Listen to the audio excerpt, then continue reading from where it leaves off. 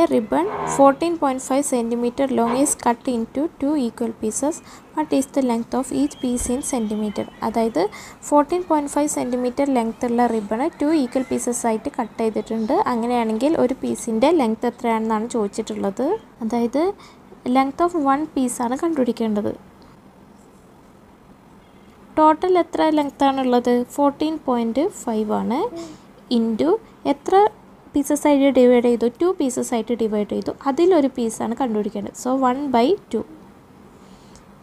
So this is 14.5നെ നമുക്ക് fraction ആക്കാം. അതിന് വേണ്ടിയിട്ട് 14.5നെ പോയിൻ്റ് ഇല്ലാതെ എഴുതാം. അത് എത്രയാണ്? 145 ബൈ എത്ര സീറോസ് ഇട്ട് കൊടുക്കണം? ഇവിടെ പോയിൻ്റ് കഴിഞ്ഞിട്ട് 1 വാല്യൂ ആണുള്ളത്. അപ്പോൾ 1 0 ആണ് ഇട്ട് കൊടുക്കേണ്ടത്.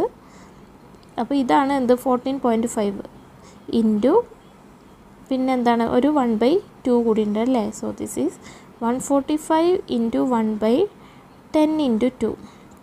അതായത് എന്താ? 145/20.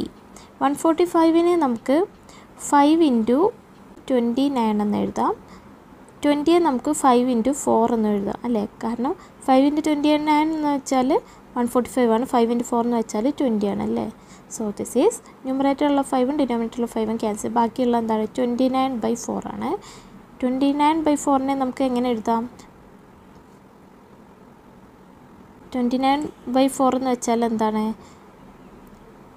7 1/4 ആണല്ലേ? അതായത് കോഷ്യൻ്റ് ആദ്യം എഴുതി പിന്നെ റിമൈൻഡർ ബൈ ഡിവിസർ. അതെത്രയാണ്? 7 1/4 എന്ന് വെച്ചാൽ എന്താണ്? 7 + 1/4. അതായത് 7 + 1/4 എന്ന് വെച്ചാൽ 0.25.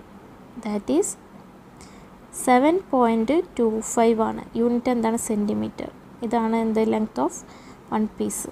What is the length of A side of A square of perimeter? 20.5.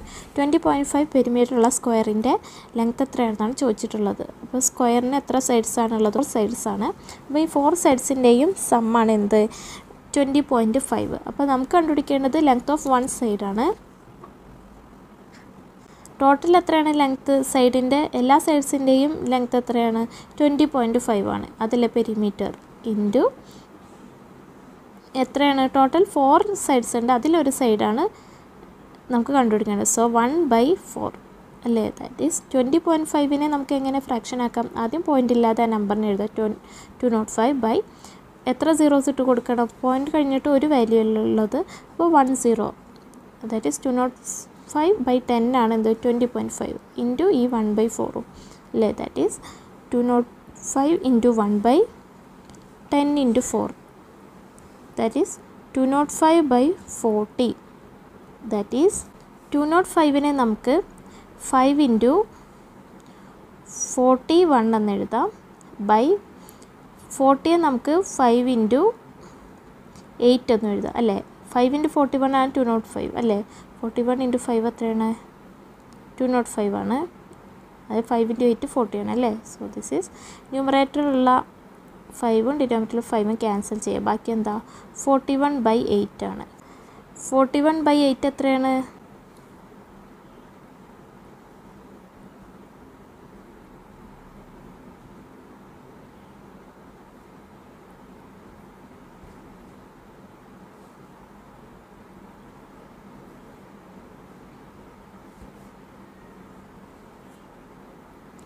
5.125 ആണല്ലേ? So the answer is 5.125.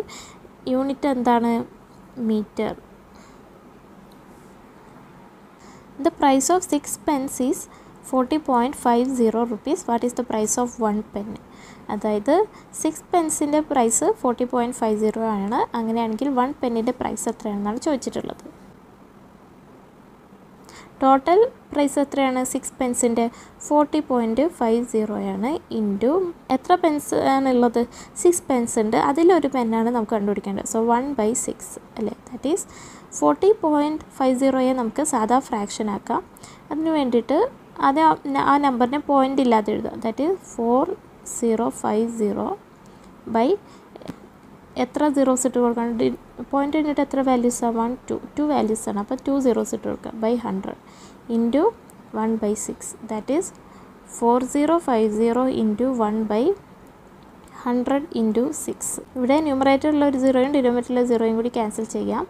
ബാക്കിയുള്ള എന്താണ് 405 ഇൻറ്റു 1/10 ഇൻറ്റു 6 അല്ലേ, അതായത് 405/60.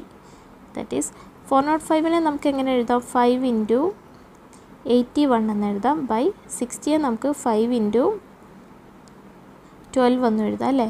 സോ ദിസ് ഈസ് ഡിനോമിനേറ്ററിലുള്ള 5ഉം ന്യൂമറേറ്ററിലുള്ള 5ഉം ക്യാൻസൽ, ബാക്കിയുള്ള 81 ഇൻറ്റു 12 ആണ്. 81നെ നമുക്ക് എങ്ങനെ എഴുതാം, 3 ഇൻറ്റു 27 എന്ന് എഴുതാം. ബൈ 12നെ നമുക്ക് 3 ഇൻറ്റു 4 എന്ന് എഴുതാം അല്ലേ. 3 ഇൻറ്റു 27 81 അല്ലേ, 3 ഇൻറ്റു 4 12 ആണ്. സോ ദിസ് ഈസ് ന്യൂമറേറ്ററിലുള്ള 3യും ഡിനോമിനേറ്ററിലുള്ള 3യും ക്യാൻസൽ ചെയ്യാം. ബാക്കിയുള്ള 27/4 ആണ്. 27/4 എന്ന് വെച്ചാൽ എന്താണ്,